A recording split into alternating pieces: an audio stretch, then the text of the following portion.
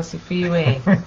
For this is the day in which the Lord has made. Let us rejoice. Hallelujah. And be glad in it. Thank you, Jesus. Asante Yesu, hii ni siku Bwana Yesu ametupatia tena. Hallelujah. Kwa neema yake. When I think of the goodness of Jesus and all that he's done for us. Ninapofikiria wema wa Bwana, all that he's done for me. Yote alionifanyia. My soul and your soul should cry hallelujah. Roho yangu na roho yako inabidi imuimbie hallelujah. How he saved me.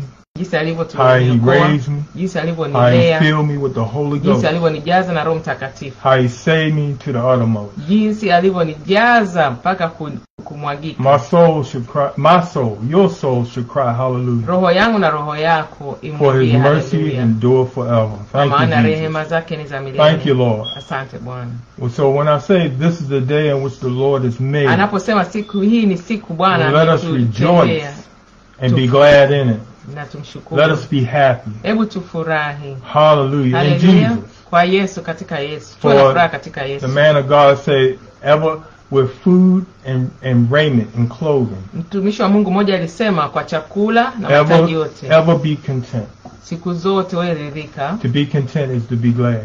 Kuridhika maana yake ni kuwa na furaha. Thank you, Jesus. Asante Yesu. Hallelujah. Hallelujah. But thank him for the Holy Ghost. Tumshukuru kwa Roho Thank him for the Holy Spirit. Tumshukuru kwa Roho wake. Thank you for the new man. Hallelujah. Asante kwa mtu mpya. That want to love. Hallelujah. Ambaye anapenda. That want to give. Anatoa upendo, anatoa. Hallelujah. Hallelujah. That want to serve. Ambaye yuko tayari kutumika. Hallelujah. Thank you, Jesus. Asante Yesu. Hallelujah. We're going to start with a prayer. Tutaanza kwa maombi. Let us pray. We're going to pray in Swahili and then in English. Tutaomba kwa Kiswahili na tutaomba kwa Kiingereza. Baba mtakatifu, Mungu ni mwaminifu, asante tena, ni rehema na ni neema yako kuweza kutumikia siku ya leo. Baba, tunafunika haleluya mahali hapa kwa damu ya Yesu Kristo wa Nazareti, tukinyenyekea Mungu wa Israeli, ukatusamehe Bwana, maana sisi ni wanadamu, mawazo, maneno na matendo. Tusamehe na kututakasa kwa damu ya Yesu Kristo wa Nazareti Bwana, ili tukastahili kusimama mbele zako na kusema chochote kile ambacho tutapitishia kupitia vinywa vyetu. Baba Mungu, funika kila anayesikiliza, mioyo yao ikasikilize, roho zao zikapokea, maisha yao kabadilike Mungu, familia zao zikaguswe Mtakatifu, afya zao zikaneemeke. Father, in the precious name of Jesus. Hallelujah. Oh God, we ask a blessing upon the lesson today. Thank you, Jesus. We pray for those that are listening. We pray a blessing upon them. Yes, God. Oh God, at the hearing of your word, that someone be filled with the Holy Ghost. Jesus, oh God, we pray right now that you, hallelujah, Lord, you are welcome in this place. Yes, Lord, have your way in the lesson. Yes, Jesus. Oh Lord, speak to us, God. Yes, God. Oh Lord, your word is true. Yes, it is. And your word is life. Yes, Jesus. We thank you for all that you've done and all that you're going to do. Yes, Jesus. For these blessings we ask in Jesus' name, and for Jesus' sake we say, amen and amen. Hallelujah. Hallelujah, Jesus. God is such a good God and a merciful God.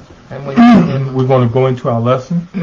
And I have a question for you. Ana swali juu yako kwako. And the lesson today is, na somo la leo linauliza, is it well with your soul? Je, ni salama rohoni mwako? It's something you have to know. Ni kitu ambacho inabidi ukifahamu. Sinner or saint? Hata kama unamwamini Mungu au haumwamini Mungu. Is it well with me? Je, am I okay? Am I in a good place with God? Je, niko mahali pema na Mungu? You need to know. Inabidi ujue kwa uhakika. It shouldn't be a question mark. Haitakiwi kuwa na swali ambalo halina uhakika. In your relationship with God. Katika uhusiano wako na Mungu. Now if you're not serving God, if you're not serving the Lord, kama hamtumikii Mungu, then it's obvious, no, you're not, any man that having the spirit of Christ is none of his. Una roho, neno limetuambia yoyote la asiye na roho wa Mungu sio wake. Romans 8:9. Warumi 8:9. But some people, they will lie to themselves. Kuna watu wengine wanajidanganya and live a lie, na kuishi katika maisha uongo, saying that they're saved and they're not. Wakisema kwamba wameokoka lakini rohoni ndani yao wanajua kabisa hawajaokoka. To even pay their way on the usher board. Na hata wanatoa sadaka, wanafanya mambo ya kushawishi mchungaji anapata cheo kanisani, having favor with the pastor, anapata kibali na mtumishi wa Mungu based on how much money they give, kutokana na zile sadaka wanazotoa au muda wanaotumia kwenye huduma. Hallelujah. That's not going to get you into heaven. Hiyo haitakuingiza mbinguni. No, it's not well with your soul. Hapana, sio salama rohoni mwako. You can't fake it to make it. Hatuwezi kujidanganya kufika mbinguni. We got to be real with God. Inabidi tu wa kweli na Mungu. He said you must come in at the door. Amesema ni lazima uingie katika mlango. If you come any other way, you come as a thief and a robber. Ukija katika njia nyingine yoyote ile, wewe unaingia kama mwivi na mnyang'anyi. Amen. Amina. So the question is it well with your soul? Swali ni kwamba je, ni salama rohoni mwako? The scriptures say examine yourself. Maandishi yanasema hebu jichunguze mwenyewe. And see if you're in the faith. Na uone kama kweli uko katika imani. It comes a time that we have every day we must do a self-examination. Inatakiwa kila siku tujifanyie uchunguzi sisi wenyewe. Not just one day, every day. Sio tu siku moja bali kila siku. We have to pick up our cross and follow Jesus. Tunapokea msalaba, tunainua msalaba, tunamfuata Yesu. And in doing so you can say it is well with my soul. Na kufanya hivyo unasema ni salama rohoni mwangu. If not, you can correct it through not only receiving of the Holy Ghost but hallelujah repentance. Na kama sio basi unaweza ukapokea ukarekebisha kwa kuomba uokoke na ujazwe na Roho Mtakatifu. Let me break it down. If you're not saved, you need the Holy Ghost. You need Acts 2:38. Yani anasema kama hujaokoka unahitaji Roho Mtakatifu, unahitaji Matendo ya Mitume 2:38. To repent and be baptized in every one of you in the name of Jesus Christ for the remission of your sins, that you receive the Holy Ghost. Kutubu na kubatizwa kwa jina la Yesu ili kwa ajili ya ondoleo ya dhambi ili uweze kupokea Roho Mtakatifu. If you save and you sin, you need to repent and make it right for God. That way the slate is clean. You're without spot or blemish. Kama wewe umeokoka na bado unatenda dhambi, unatakiwa urudi ujitakase tena, uokoke na uanze upya na Bwana. We find the answer for everything in the Word of God. Tunakutana na majibu katika kila kitu kwenye neno la Mungu. The man of God Paul said that you be not ignorant concerning these things. Mtumishi wa Mungu Paulo alisema tusiwe kama ambao hatuna hekima katika mambo yake. That you be without knowledge concerning these things. Kwamba tusiwe wasiwe na ufahamu katika mambo yake. Hallelujah. Thank you Jesus. But the question today is it well with your soul? Swali leo ni je, ni salama rohoni mwako? Let us turn our Bibles to 1 Thessalonians. Tufanye tugeuze maandiko, tufungue msalaba. Tufungue Biblia, mnisamee. Katika wa Thessalonians, I said open the cross. No That's problem. Why I apologize. That's okay, no problem. I didn't, my Swahili isn't the best thing. Amen. 1 Thessalonians 5:21-23. Yani wa Thessalonika 1:5-21 mpaka 23. Yes, read please. Nitasoma katika jina la Bwana. 21 inasema jaribuni mambo yote, lishikeni lililo jema. That's 21. Read through 22 and 23 please. Amen. Jitengeni na ubaya wa kila namna. Mungu wa amani mwenyewe awatakase kabisa, nanyi nafsi zenu na roho zenu na miili yenu mhifadhiwe muwe kamili bila lawama wakati wa kuja kwake Bwana wetu Yesu Kristo. 1 Thessalonians 5:21-23, but I'm going to read this. Prove all things. Hold fast to that which is good. Abstain from all appearance of evil. And the very God of peace sanctify you wholly.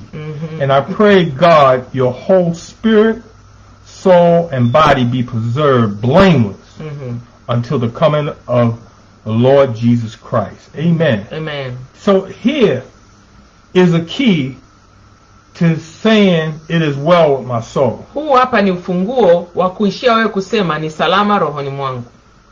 Next to having the Holy Ghost, ikikaribiana na kujazwa na Roho Mtakatifu, doing those things which are good, kufanya yale yaliyo mema, keeping yourself from evil, kujiweka mbali na mabaya, and knowing the man of God said that God will sanctify you, make you clean. He will sanctify you holy, because we serve a holy God. Na Mungu atawatakasa kwa maana tunamtumikia Mungu aliye mtakatifu. And separating your things from the world and those things that are evil and doing good, you draw nigh to God. Tunapojitenganisha na yale yaliyo mabaya, tunajitenganisha na yale yaliyo tunakaribisha na Mungu na tunajikaribisha na yaliyo mema. This is our request. Hili ni ombi letu. And here's the man of God's request. Na hapa mtumishi wa Mungu naye anaomba. He said, I pray to God that your whole spirit, soul, and body be kept, preserved, blameless until the coming of Jesus, our Lord Jesus Christ. Yani mtumishi wa Mungu anasema anaomba kwamba nafsi zetu na roho zetu na miili yetu ihifadhiwe tuwe kamili bila lawama.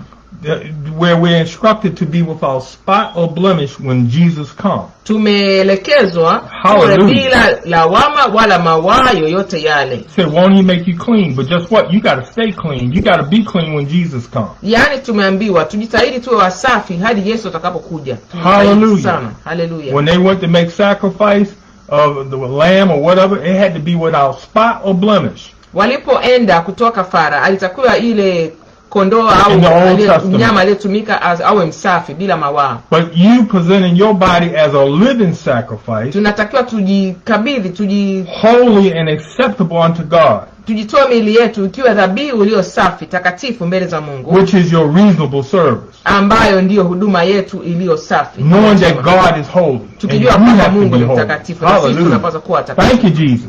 Is it well with your soul? Je, ni salama rohoni mwako? Hallelujah. Hallelujah. But in the scripture here, he says that he prayed to God that your whole spirit, soul, and body be preserved until the coming of Christ. Yani anasema anaomba miili yetu, roho zetu zihifadhiwe mpaka kuja kwa Yesu Kristo. So you say, well, what is the spirit? The spirit in Hebrew and in Greek, it's a wind, it's the breath. Yani ukiangalia maana yake kwenye Kiyahudi, hallelujah, yani roho ni kama upepo, ni pumzi. God formed man from the dust of the ground and breathed into his nostrils, and he breathed into him the breath of life. Mungu alipomuumba mwanadamu alimpumulia ndani yake pumzi ya uhai. And man became a living soul. Mwanadamu akawa nafsi iliyo hai. Being born again of the water and of the Spirit, we have Christ in us, and our members, and we are members of his body with his Holy Spirit. Tunapozaliwa kwa maji na roho, hallelujah, tunakuwa naye Kristo ndani yetu na viungo vyetu, viungo vyake katika roho wake mtakatifu. So when God made Adam, he formed the dust, hallelujah, but he breathed into, hallelujah, his nostrils, and he breathed the breath of life, the scriptures say, and he became a living soul. Tunaambiwa kwamba Mungu alipomuumba mwanadamu kupitia udongo, so that spirit is the breath of God. Kwa hiyo roho ni pumzi ya Mungu. Being born again of the water, being baptized in Jesus' name to take away the remission of our sins. Hallelujah. Tunapozaliwa kwa maji, kwa ubatizo na kumpokea Roho Mtakatifu, in conjunction of his not just spirit but Holy Spirit. Lakini tunaunganishwa hapo, tunaunganishwa na sio tu roho wake tu bali roho wake mtakatifu, which we have in us, Christ in us, ambaye tunaye ndani yetu sisi ambao tumejitoa kukombolewa na Kristo. If any man be in Christ, he's a new creature. Tunaambiwa yoyote yule aliye ndani ya Kristo yeye ni kiumbe mpya. All things have passed away, behold, all things become new. Yale yote ya zamani yamepita, mambo yote yamekuwa mapya. You become a new man in Christ Jesus. Unakuwa kiumbe mpya katika Kristo. Hallelujah. Hallelujah. Thank you, Jesus. Asante Yesu. So, what is the soul? It's defined in Greek. Sasa soul kwa Kiswahili wanasema ni roho, lakini it also says, and in Hebrew it also says breath. Nayo ni pumzi. But it's a difference in the definition. Lakini kwenye maana yake kuna tofauti. Because the soul is said to be the mind. Yani fahamu, akili. The will. Yani nia ya mtu. And the emotions where we think and feel. Na hisia pale ambapo tunafikiria na tunasikia hisia. So your mind, your emotions, the things that you experience from day to day, your life, and how you live it, and the way you feel and think, this is the soul.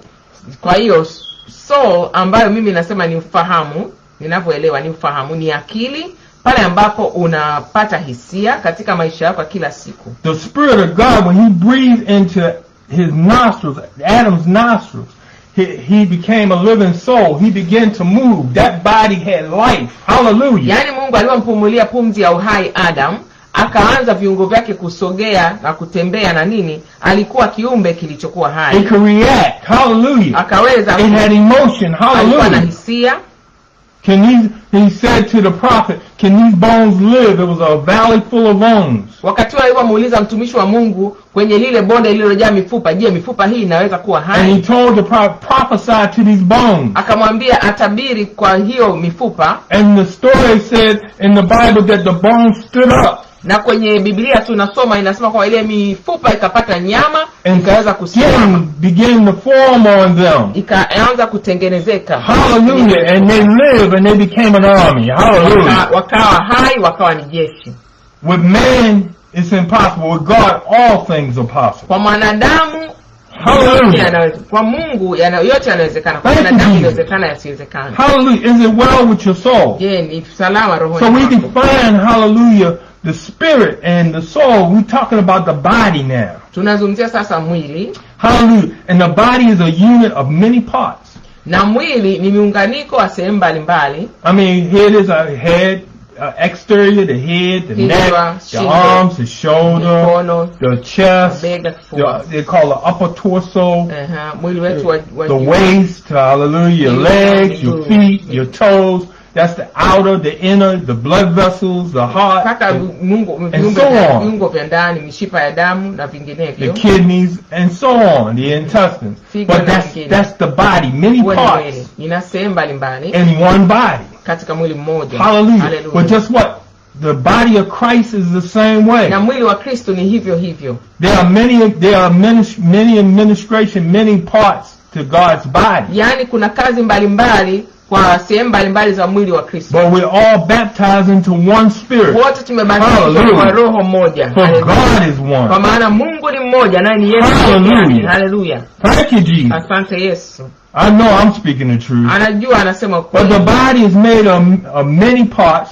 Although all the parts are many, they form one body. Ingawaje mwili wa Kristo umetengenezwa na viungo mbalimbali, lakini vyote ni mwili mmoja. So is the body of Christ, for by one spirit are we all baptized into one body. Kwa maana kwa roho mmoja wote tumebatizwa kwa mwili mmoja. 1 Corinthians 12:13. Wakorintho wa kwanza sura 12. And just for reference, yes. 1 Corinthians kwa muda wako, alafu Wakorintho wa kwanza 6:15 through 20. Sura ya 6 mstari wa 15 mpaka 20. Your bodies being the temple of the Holy Ghost. Tunaambiwa jinsi ambavyo miili yetu ni hekalu ya Roho Mtakatifu. With God, while it is not your own. Na tunaambiwa miili yetu sio ya kwetu sisi wenyewe binafsi. If you go to these scriptures, it will tell you, don't you know that your body is the temple of the Holy Ghost? Ukienda kwenye mistari na kuuliza, and that your body is not of your own but is of God. Hilo swali, je, hatujui kwamba miili yetu the Spirit of God dwell? Ni hekalu la Roho Mtakatifu na Mungu anaishi ndani yake. Once you receive the Holy Ghost, ukishampokea Roho Mtakatifu, we can't live any kind of way. Kuishi tena ovyo ovyo kama zamani. For you to be able to say it is well with my soul, God got to be here. Ili uweze kusema ni salama rohoni mwangu, Mungu lazima ajae ndani yako. Hallelujah. He got to be, he has to have control of this vessel. Inabidi awe na utawala na mwili huu. Of this body. Mwili huu kwako. Hallelujah. To be a part of his body. Kuwa sehemu ya mwili wake wa Kristo. He said, if you abide in me and my word abide in you. Anasema mkiishi ndani yangu, hallelujah, that I will be in you. I will come and make myself with you. Na neno langu likajaa ndani yenu. Nitakuja nitakaa ndani yenu. Hallelujah. So we gave definition of the spirit, soul, and body for you to understand. Hallelujah. Tumetoa maana, yes. Yeah, for you to understand what he meant by that. Aha, tumeelezea maana ya mwili, maana ya fahamu, yani akili, na mwili na roho na nafsi. Soul ni nafsi. Thank you, Jesus. I got the true meaning of soul. It just slipped me for a minute. I was saying mine. Mwili, nafsi na roho, mwili, nafsi na roho. Tumeelezea maana yake ili muweze kuelewa mwili wa Kristo. So that the man of God said that your whole spirit, body and soul be preserved till the coming of Christ. That the Holy Spirit that you have, and that the soul that you have, the emotions, the love that you have for Jesus and the work and the things that you're doing and the things that you've done in life, that your labor be not in vain. and that this body continue to be in the service of the Lord until the time of Jesus. Hallelujah. Tumeambiwa mtumishi wa Mungu anaomba tuhifadhiwe mpaka kuja kwake Yesu Kristo. Thank you, Jesus. Hallelujah. Amen. Amen. Amen. And I'm going to give you an example. Hallelujah. If you turn your Bibles to 2 Kings. Ukienda kwenye Biblia yako Wafalme 2 sura ya 4. And it's the story again you heard many times about the Shunammite woman. Unasikia kisa hiki tumekisikia mara nyingi, mwanamke wa Shunami. And Elisha. Na Elisha. And when you have it, could you read verses 25 to 27? Amen. 25 inasema, basi akaenda akafika kwa yule mtu wa Mungu katika mlima wa Kameli. Ikawa yule mtu wa Mungu alipomuona kwa mbali, akamwambia Gehazi mtumishi wake, tazama Mshunami yule kule. 26 anasema, tafadhali piga mbio sasa kwenda kumlaki, ukamwambie, hujambo? Mume wako hajambo? Mtoto hajambo? Akajibu, hawajambo. So 2 Kings 4 verses 25 through 27. So when she went, I've not read 27. Oh, praise God. Go ahead. 27. Na alipofika kwa yule mtu wa Mungu kilimani, alimshika miguu Gehazi, akakaribia amuondoe, lakini mtu wa Mungu akamwambia, muache, maana roho yake ndani yake ina uchungu, na Bwana amenificha wala hakuniambia. So there was a situation where beforehand the Shunammite woman had fed the man of God bread, and she saw him coming by every day, so she made a place in her home with a room, a bed, and a little light, and to bless the man of God. And in the process, the man of God wanted to bless her and her husband with a child. And she said, my husband's old.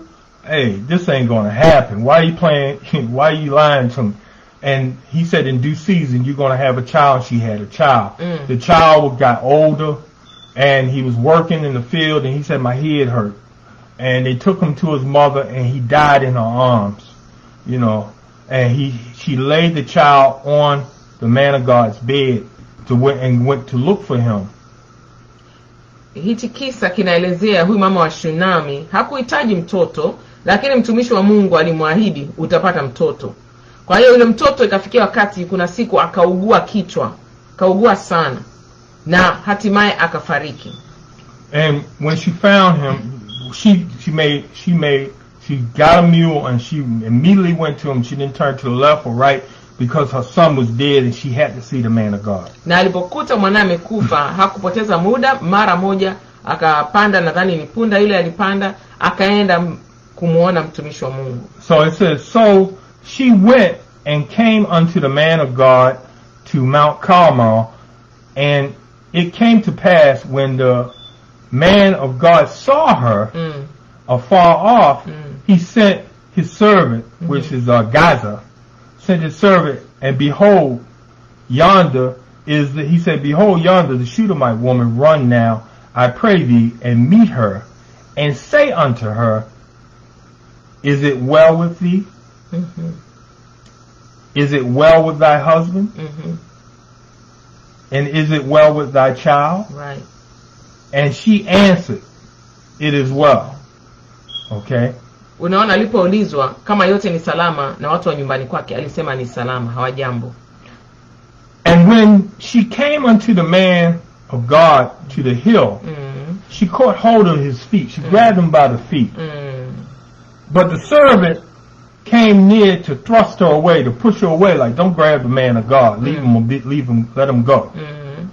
And the man of God said, leave her alone, for her soul is vexed within her. And the Lord had hid it from me, and had not told me. Here it is. She said in the beginning, when the man of God saw her far off, right, he had these questions to ask of her through his servant. Say that. Yani alipomuona mtumishi wa Mungu, alikuwa na maswali anataka amuulize yule mama kupitia mtumishi wake. Is it well with you? Is it well with your husband? Is it well with your child? He asked 3 questions. Aliuliza maswali matatu. Je, uko salama? Mume wako yuko salama? Mtoto wako yuko salama? And she answered, it is well. Akasema ni salama. But when she got close and she touched the man of God, alipokaribia na kumgusa mtumishi wa Mungu, the man of God discerned that she was vexed in her spirit. Yani mtumishi wa Mungu alipata ufahamu wa rohoni, tunasema labda ni utambuzi, discernment. But at the same time, he realized that God had hid this thing from him. Lakini akawa roho Mungu hajamfunulia kwa uwazi. See, it's things that we hide inside of us. Kuna mambo mengine ila tunaficha ndani yetu. Somebody come to you and you say, well, are you alright? You okay? Oh, I'm okay. I'm fine. But you got a headache. You worrying about a bill. Unakuta mtu anakuuliza uko salama, unasema niko salama. Your child is sick. Mtoto wako mgonjwa. You may be sick in your own body. Inawezekana mwenyewe ni mgonjwa. But your answer is, I'm okay. It is well. When it's not well. When you're vexed in your spirit. Yani huna amani moyoni. And you don't have to be a man of God for to pick up that somebody's sick. Sio lazima hata awe ni mtumishi wa Mungu kujua kwamba kuna mtu huyu hayuko sawa. There was a song, a worldly song, but it had a lot of truth to it. Ain't it funny how you feel shows on your face. Kuna mwimbo mwingine wanasema inashangaza jinsi ambavyo unachojisikia ndani yako kinaonekana. And a lot of times you can see the sickness, you can see the pain, you can see the heartbreak in somebody's face. Mara nyingine unaweza kaona huyu moyo wake umepondeka, mara nyingine huyu hana amani. If not in their face, by the way they walk, their mannerism. Au jinsi anapotembea, jinsi anapoenenda. Whether they have a backache, a leg ache, whether they of whatever affliction they may have, sometimes they can't help from showing. Mara nyingine huwezi kushindwa kuona kwamba hata anapotembea. But they say it is well, I'm okay. Wanakuambia tu niko sawa, niko salama. And part of that is I don't want people in my business. Na yote hayo ni kwamba sitaki watu wa I don't want nobody to know. Sitaki mtu yote afahamu. I don't need pity. Sihitaji kuhurumiwa. But we all need Jesus. Lakini wote tunamhitaji. Hallelujah. Hallelujah. Jesus is the answer to every situation. Yesu ni jibu katika kila hali, kila tatizo. Thank you, Jesus. You want peace? You want joy? You want love? You want deliverance? You want the Holy Ghost? The Spirit of God? Jesus is the answer. Yesu ndiye jibu. Hallelujah. Yes, God. Thank you, Lord. Hallelujah. And then something I want to say about verse 27 that reminded me of this past week. Sometimes this is why we need to be filled with the Holy Ghost. This week there was a day and I suddenly lost peace in my soul. And usually when I'm like that, I need to pray for someone. I need to pray for something. But Holy Ghost will not reveal to me fully. Yeah. Sometimes he has a reason. The Holy Ghost did not reveal to the man of God about that. We never asked the Holy Ghost, why didn't you reveal this? So I just started praying. I made a couple calls to a couple people that I knew. They could be in a position that they needed prayer. I wanted to be specific. These people were okay. You know what I did? I started just speaking in tongues. I spoke in tongues as I was going about my business until when I had peace. So Holy Ghost knows what was going on. Saints, I just want to say this to you also. As a servant of the Lord, God send you work. Amen. He send you people that need peace. That need joy. That need an answer to their problem. And just what? Just like he did in the Old Testament. Hallelujah. That Job had to pray for his friends that falsely accused him. To get a prayer to the Lord. There are things that God hides from us that we discern when people come near us or touch us, that we discern that they are in need. And the Holy Ghost, the Holy Spirit say, minister to them. Hallelujah. Like Ananias, and like the man, the eunuch in the wilderness that was reading Isaiah, the Spirit draw you to him. The Holy Ghost drew him to him to minister to him. Understand what you read? How would I know unless some man show me? God will give us the work. We don't know what to pray for, but you know what? There's plenty of prayer needed. Hallelujah. For all the situations that that are going on kwa in the mambo world yote today. yanayoendelea leo tuzunguka. Thank you, Jesus. Yani usiyashangae, bora utumie muda wako mwingi kwa kuomba. And this is what I'm saying in Swahili.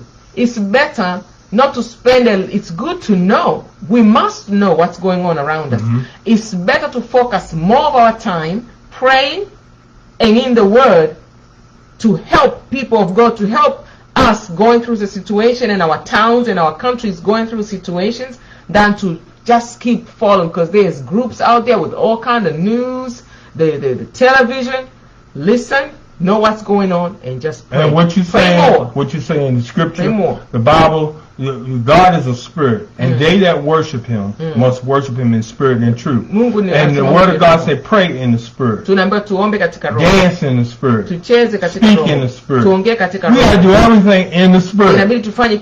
Hallelujah. We have to be spiritual enough, and we have to be prayed up, fast up. We have to be ready to minister to God's people, because that is the great commission, to go out in all the world and preach the gospel to every creature. Yani tuwe tayari kutoa huduma kwa watu wa Mungu muda wote ule, manake tumeambiwa ndio tulichoitiwa, tumeumbwa kwenye kitabu cha Yeremia tukawe makuhani tukahudumie watu wa Mungu. The good news that you don't have to die in your sin, but you can live unto Christ and live forever. Kwamba taarifa njema hawasifi kwenye dhambi zao, bali wanaweza kubadilika, wakaokoka, wakaenda wakaja wakapata tuzo la milele. So the man of God, he discerned that she was vexing her spirit. Mtumishi wa Mungu alijua huyu ana uchungu. But God did not reveal it to him. Mungu akamfunulia yote. I'm going to give you one more example, and then we're going to go to part 2. Atakupa mfano mwingine afu tunaenda sehemu ya pili. Matendo ya Mitume 10. Where Peter had a vision when he was hungry, went to the roof, and here it is, this big sheet came down with all kind of animals and so forth. God said, kill it, eat. He said, Lord, I don't put nothing unclean in my mouth. Mtumishi Petro alipopata ile ndoto, alafu ikaja kama pazia na wanyama wa kila aina ambao wengine ni najisi walipokuwa wanajua zamani, akaambiwa ale, akasema siwezi kula. Whatever I create, don't call unclean or common. Akaambiwa kila nilichoumba usiseme ni najisi. He did not know. Hakuelewa that, hallelujah, that one from the house of Cornelius was going to come, and that was going to take. He had this man, he was righteous before God and prayed all the time. And his prayers went up to heaven as a memorial. And he went to Peter and persuaded him to go with him. The Spirit encouraged him to go with him as well in agreement. Why? Because he did not know hakujua wazi mtumishi Petro why he was going with this man, but the Holy Ghost directed him to. Lakini Roho Mtakatifu alimwambia nenda. And when he got there, God put a word in his mouth. Alipofika pale, Mungu aliweka maneno yanayostahili kwa Petro. The people began to speak in tongues. Watu wakaanza kunena kwa lugha. And these were Gentiles. Na hao walikuwa watu ambao yani sio Wayahudi. And he turned to the Jews that were there. Akawageukia Wayahudi walikuwa pale. And said, can we forbid them water? Akasema je, tuwanyime kufa? For they have the Holy Ghost just like we. Maana wamejazwa na Mtakatifu kama ambavyo sisi wametumia.